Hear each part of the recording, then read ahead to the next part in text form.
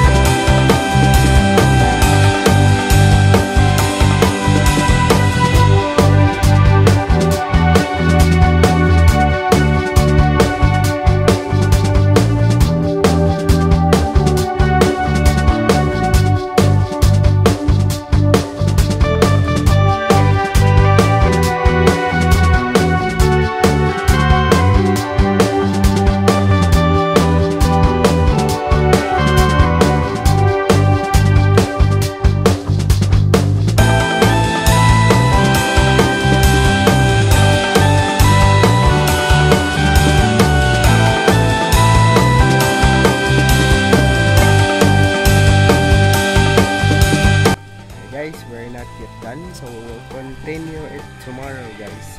Hopefully it will be better. So I will show you an initial improvement of our trapond, guys. And this is our little changes of this trapond, guys. What's up, guys? So let's continue repairing our pond. So second day of repairing our pond, guys. Let's go.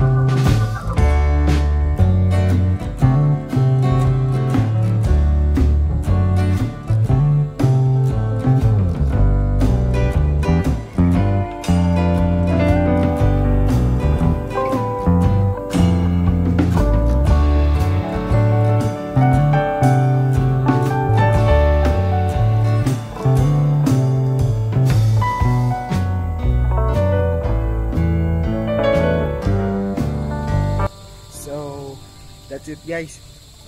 It's already 6 o'clock in the afternoon, or it's already an evening, and we are done repairing our outdoor pond, and I will give you some tips on how to make it resilient in heavy rain, and uh, what possibility would happen if there is a bad weather. So let's go.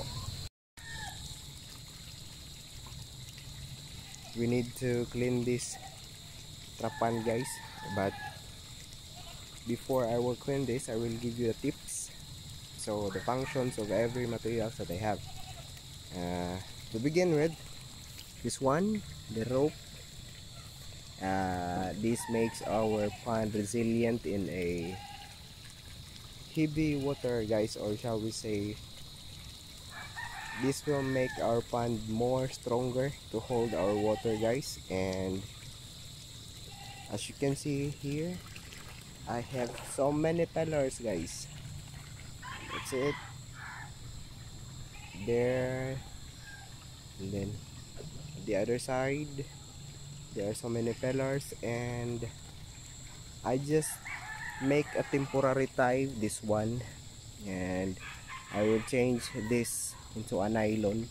So as you can see, I have here a joint.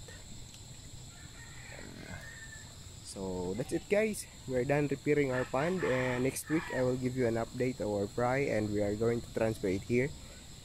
And thank you so much for watching guys, and see you to my next video. Bye bye.